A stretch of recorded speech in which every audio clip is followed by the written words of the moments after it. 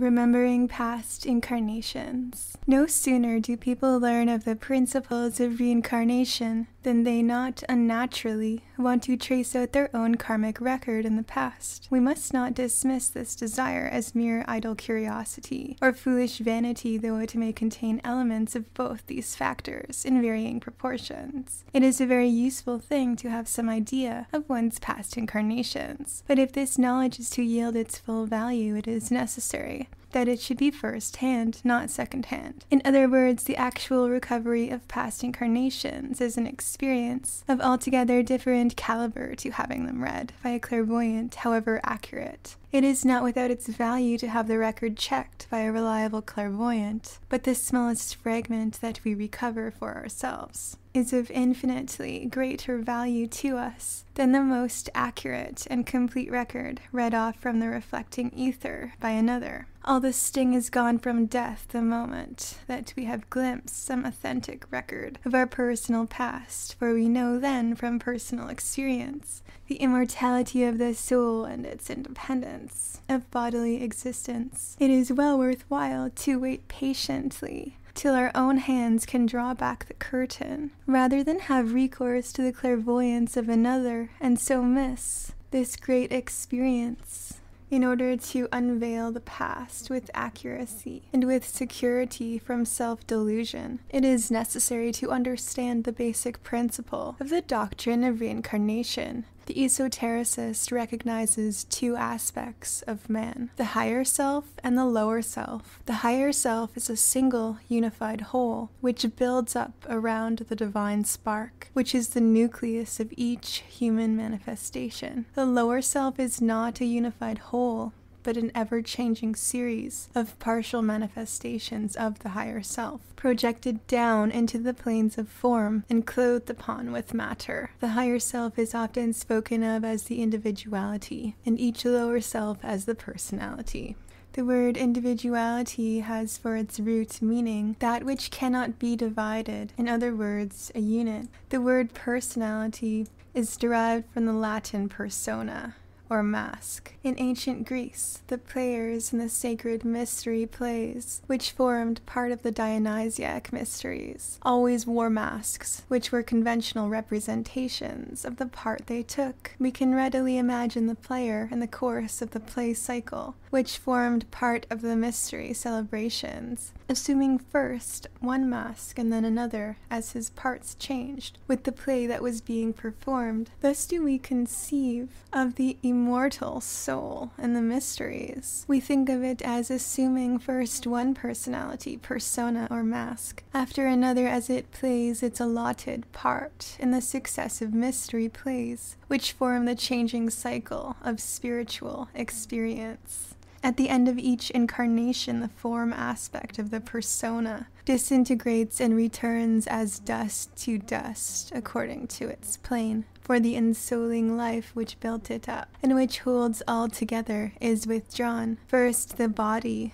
then the etheric double, then the astral form, and finally the concrete mind. All go thus, dust to dust, back to the abyss of primordial matter, whence they were wrought into living substance by the breath of air that ensouled them. Nothing remains of these save the tracks in space, which they wore by the habitual reactions of their nature. These are sometimes called the shadows on the reflecting ether. It is not easy to understand an idea so foreign to our mundane experience, but if we think of the reflecting ether, or akasha, which is the aura of the earth, as a sensitive plate upon which is photographed every reflection that has ever fallen upon it, and from which it is possible, by appropriate means, which will be considered later, to pick out and develop single impressions at will, we shall have a rough approximation to an understanding of the process. It is the reading of the Akashic records that is done by clairvoyants when they look up the past for a client, but it is something quite different which we do for ourselves when we remember our own past incarnations. And it is this latter process which is of such value to us. It is much more likely to be these Akashic reflections which are dramatized by the subconscious mind of the medium than any actual return of the dead in propria persona.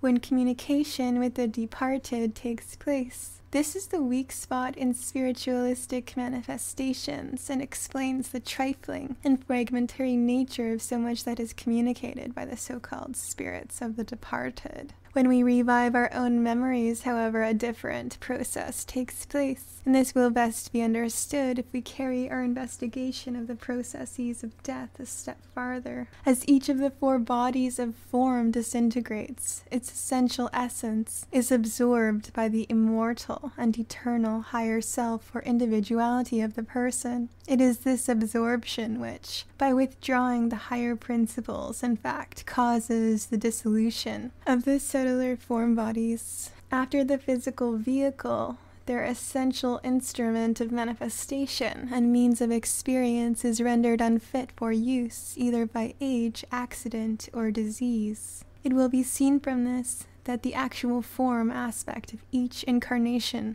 is dissolved and done with after each incarnation, but that its essential essence, the ripe fruit of experience, is absorbed by the higher self. Thus does the higher self grow and evolve. It might aptly be said that the soul grazes in the fields of earth and lies down to chew the cud beside the still waters of heaven. It follows then that the only thing that persists, incarnation after incarnation, is the spiritual principle, the ethical essence extracted from the sum total of the experiences of each earth life. The life itself and its memories going into the discard after it has, as it were, been sucked dry by the soul, which requires of it only this spiritual essence for its nutriment.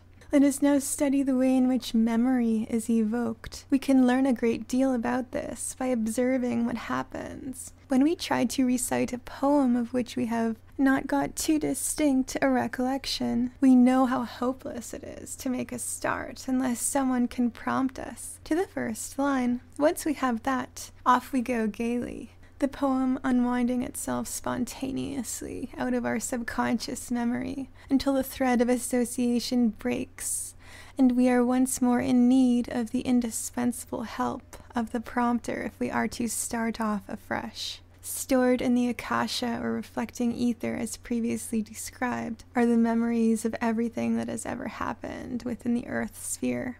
If we can by any means secure the prompt to any particular set of memories, we can unwind them out of the aspect of subconsciousness in ourselves, which corresponds to the akasha. We have, of course, a natural link and connection with anything that happened in one of our own previous incarnations. We cannot, however, pick this up on the planes of form, that is, of the concrete mind, by taking conscious thought, because there is no direct link between one incarnation and another on the planes of form. But we can pick it up via the higher self if we are able to think with the higher type of mentation, even if it only be for a brief flash. In order to achieve this, we must consider our present life as a whole and see if we can discern any recurring problem in it, for such a problem will probably be due to karmic causes. Consequently, it will have its root in past incarnations, and we can use it as a guide rope to cross the gulf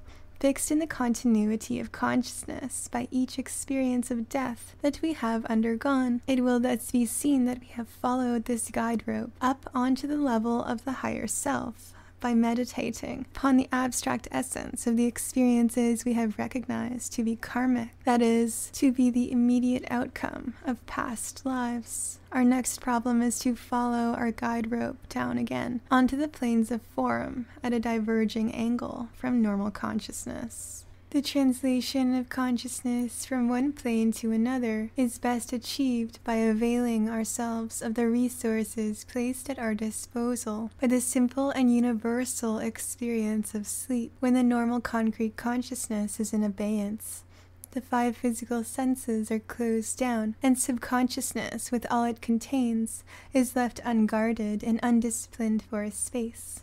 After the light is extinguished, let us sink deeply into meditation on the spiritual essence that we have divined as being at the root of a particular set of karmic experiences. we have selected for examination, but let us carefully refrain from dwelling upon these experiences in any shape or form, and let us equally carefully refrain from passing any moral judgment on them, or formulating any good resolutions arising out of them. We must simply think of these experiences as the food of the soul and as teaching it certain lessons. Let us continue like this between sleeping and waking, making no effort of the will to keep ourselves awake, until fragments and flashes of pictures begin to rise in the imagination. These the orthodox scientist calls hypnagogics, and has little realization of their significance, nor of the uses to which they can be put. We should never strain after these pictures, nor make any conscious effort to formulate them. They must arise spontaneously if they are to be any use to us. Let us remember that the skill in the use of this method lies in catching the impressions which are available to us as the mind crosses over from one state of consciousness to another, and the two levels are momentarily blended. Then we are, in the words of astrology, on the cusp of consciousness and subconsciousness. We must always bear in mind that the fact that the impressions that have value are the spontaneous ones, because these alone well up from the subconsciousness. The willed and directed ones are of the conscious mind, and these have no particular interest for us because we can command them at will. Consequently, let us have patience with ourselves and remember that there is a knack to be acquired in the recovery of those impressions perceived when two opposite doors of the chambers of the mind happen to be opened simultaneously. The trick lies in sliding easily and effortlessly from one state of consciousness to another with the mind's eyes open. It is a trick that has to be learnt, like the art of balancing on a bicycle, and we must be content to try many times with the most fragmentary results before we can count upon getting anything worth having, though in some cases it may occasionally be that immediate results are obtained because the memories happen to be lying near the surface, but these are rare. When a definite reincarnation memory is obtained, it is usually recognized by the emotion that surrounds it. We may see a perfect phantasmagoria of the past floating before the mind's eye as we lie between sleeping and waking in the darkness and silence, but it will have no special significance for us beyond that of a generalized beauty and interest. But when a fragment of one of our own authentic memories crops up, it will bring with it all its attendant emotional association, even if it be no more than a glimpse of the wall of a house where a physical tenement once dwelt. It is this uprush of emotion that tells us that we are on the right track. The moment this occurs, we ought to rouse ourselves and concentrate on this fragment so that we shall ensure that it shall not sink back into subconsciousness and be lost to us. It is a good plan to have paper and pencil beside the bed, and to turn on the light and make notes or a rough sketch. In so doing, we shall probably sacrifice a night's sleep, for these memories of the past are upheaving things when they reappear, but they need not necessarily be painful things. It may in fact be the fascination of them that drives sleep away for some hours. Therefore, together with the writing materials to record the experience, we should also have the means of a light meal such as biscuits and milk, in order that the gates may be closed again when the opening has been explored. For there is no formula so effective for closing the gates of consciousness as a little food in the stomach, especially hot food. Next day we ought to try and ascertain to what period of history and to what country the fragment we have recaptured belongs, and then soak ourselves in the literature of that period and country. To this end, historical novels are very useful, for they help us most effectually to see the past as a living human experience, and not as a dry-as-dust record in a museum. To this end, we should also try to obtain illustrations of this epoch and place, and especially to see and, if possible, handle the actual relics of it, such as may be found in museums. If we can, by any fortunate chance, possess ourselves of some authentic relic of this past, which shall act as a magnetic link Our experiment is greatly simplified, and whatever we obtain will come with much greater vividness. The imagination will gradually build up a picture of this time and place, and if we are wise, we shall limit ourselves strictly to one incarnation at a time, for we shall not only become confused, but form a very bad psychic habit if we let the pictures of 2 or more incarnations run together and superimpose themselves on one another. Like 2 exposures on one plate of a camera, when the conscious mind has supplied itself with the necessary furniture and properties, we shall find that the fragments of memory are beginning to use these symbols and pictures in order to clothe themselves with flesh and dwell among us, as it were. In other words, the conscious mind is using these symbols and pictures to give form to these intangible impressions that are rising to the surface of the subconscious mind under the invocation of our interest and desire. We shall always know any genuine memory by the emotion it evokes. Once a definite set of memories has begun to formulate itself into something coherent, we shall find comparatively little difficulty in applying the method to incarnation after incarnation, though we shall always find it easier to get the memories of incarnations when the body was of the same sex as the present one than to recall memories of incarnations when it was of the opposite sex. When we have gained proficiency in the method, however, it is a valuable experience to force the mind to recall memories of incarnations in a body of the opposite sex to that which we now occupy, for it gives a great expansion of consciousness and understanding and is an experience never to be forgotten.